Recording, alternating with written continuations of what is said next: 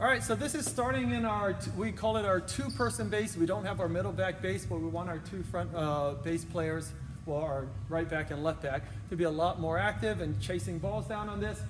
We also call it our bar accuracy drill because their goal is to move and work on controlling the ball back. So you can look in our earlier videos about our push-pull-lift and our right and left angle and our midline passing and all that. Now they're trying to put it together. So the rotation on this from right back, and when she makes a play, she's going to sprint off the court to the middle back, all the way off the court. She's going to sprint back into left back. She's going to sprint back off, sprint back in, and you'll see how the flow of the drill works. Again, we're looking for their feet to move. We want to make sure their posture isn't breaking down.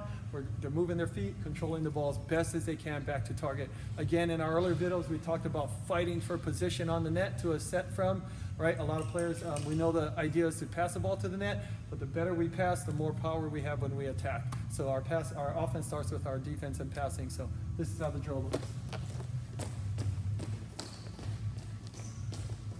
All right, let's go, girls. Here we go.